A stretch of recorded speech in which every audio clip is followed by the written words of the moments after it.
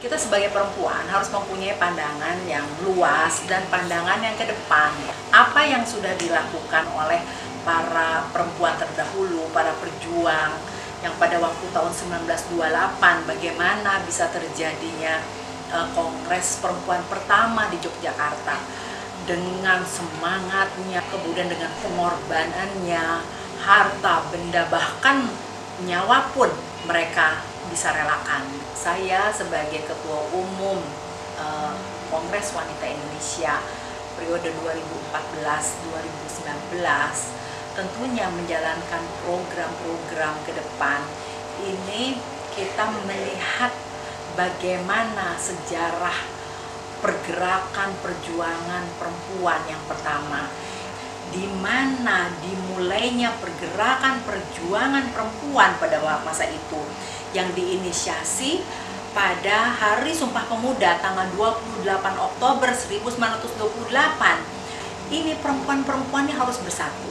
Organisasi-organisasi yang parsial, individu-individu, tokoh-tokoh wanita pada waktu masa zamannya itu harus bersatu, membentuk suatu persatuan kesatuan, bagaimana membela negara, bagaimana melawan penjajah. Untuk dapat tercapainya mengumpulkan seluruh perempuan untuk bersatu membuat suatu kongres perempuan pertama yang akhirnya sampai saat ini organisasinya 3 dari 7 organisasi yang masih ada, yaitu adalah Taman Siswa, Wanita Katolik, kemudian Aisyah yang sekarang menjadi anggota organisasi Kowani. Nah, kemudian pada Kongres kedua tahun 1935, apa yang dihasilkan dari persatuan kesatuan perempuan pada waktu itu?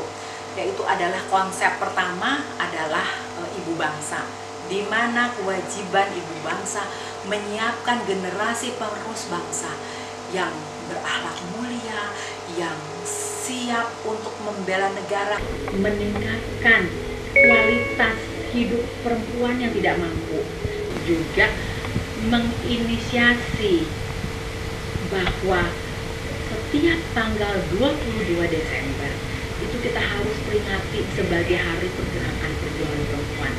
Kita harus memaknai bahwa bagaimana tekad perempuan ini untuk meningkatkan kualitas dirinya, untuk berjuang, akhirnya diusulkan kepada negara setelah merdeka, yang akhirnya ada keputusan presiden di tahun 1999 melalui Kepres nomor 316 tahun 1959 yang menetapkan bahwa tanggal 22 Desember adalah Hari Ibu, diperingati oleh seluruh rakyat Indonesia.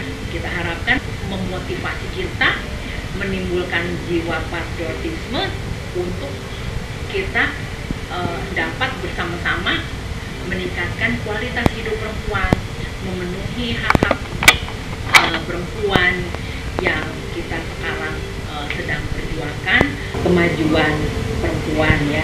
Kita memang harus mendapatkan hak yang sama dengan laki-laki. Berarti kita harus terus meningkatkan kualitas. Kondisi sekarang ini kan yang era milenium, era globalisasi, era modernisasi.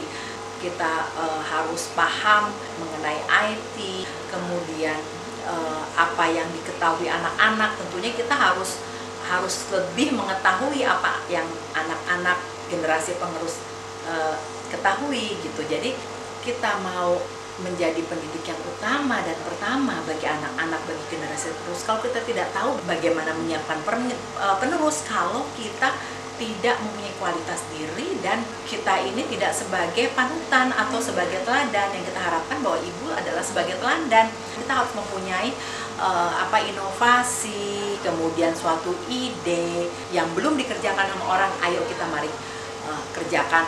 Yang penting adalah output dan outcome-nya untuk generasi penerus bangsa yang harus lebih baik, dan perempuan menjadi mempunyai peranan yang penting di dalam pembangunan ini.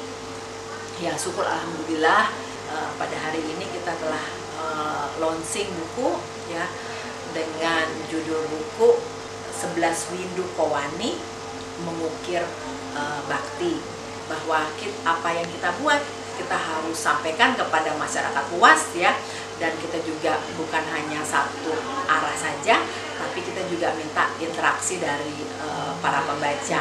Dan di dalam buku tersebut juga melihat sejarah, kemudian apa yang telah dilakukan oleh Kowani, baik itu di nasional maupun internasional.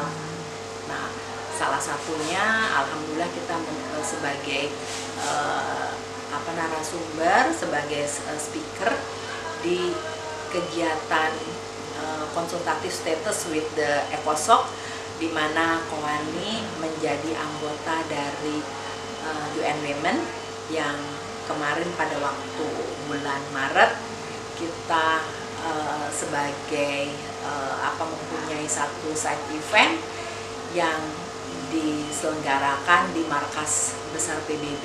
Itu katanya juga yang pertama kita mempunyai kegiatan side event di UN pada bulan Maret 2016.